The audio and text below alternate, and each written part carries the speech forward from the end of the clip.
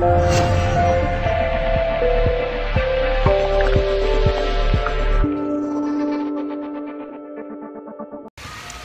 it's Mark Podolsky, the Land Geek, with the landgeek.com, hanging out at the Scottsdale Quarter. It's a beautiful day, a little cloudy, but gorgeous. Drinking a Juby True juice. Anyways, just completed a training module with Scott Todd and Tate Litchie on how to sell raw land. So it was really a fun exercise. We role played, so I was the buyer, then they were the buyer.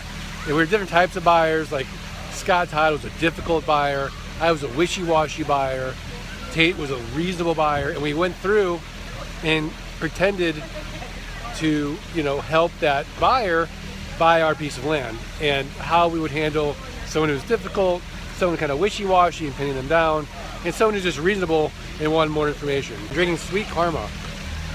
Apple, parsley, spinach, kale, romaine, ginger. Pretty good.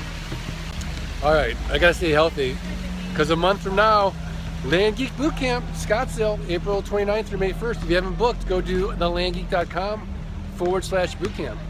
Awesome. All right, so this is the one secret to being great at sales. You guys ready?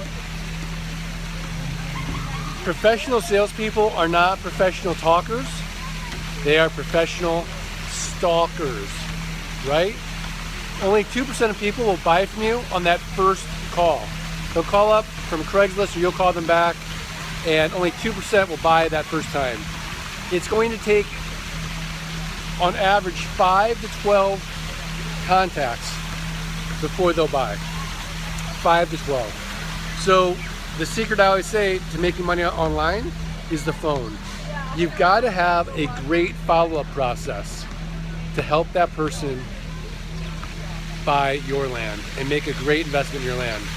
If you don't believe in your heart of hearts that it's right for them, don't sell it to them, right? The fortune is in the follow, but exactly, right? That's a con artist, right? You have to believe in your heart it's what's best for them. If someone calls me and says, hey Mark, I'm looking for a great piece of property to build my dream home on, I'm not telling them to buy that 40-acre parcel in Nevada that's 30 miles from town. It doesn't have utilities. It's going to be too hard and too expensive to build. So I'm going to steer them to the right place so that it meets their needs. We are aligned, right? Great salespeople are aligned with their buyers. It is not a us versus them, and it's not a high pressure sale. You want to help them make a good decision for them. And sometimes it takes a couple times before they know you, like you, and trust you. So you got to follow up, you got to show up, and that's the key.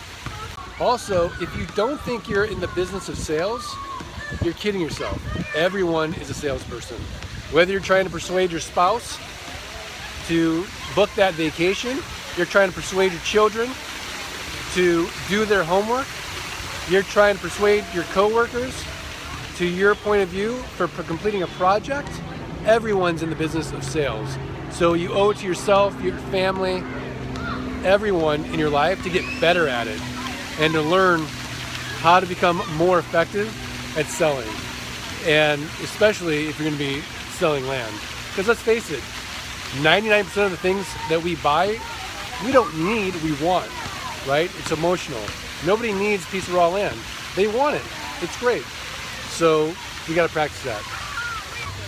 If you haven't subscribed, rated the best passive income podcast, please do so. Send your review to support@thelandgeek.com. We're going to send you for free the passive income launch kit. Go to thelandgeek.com, download for free the passive income blueprint, get the ebook, How to Avoid 3 Fatal Land Buying Mistakes, and of course get the podcast delivered each week to your email inbox. This is Mark Podolsky, the Land Geek, with thelandgeek.com. Thanks everybody, and we'll see you tomorrow.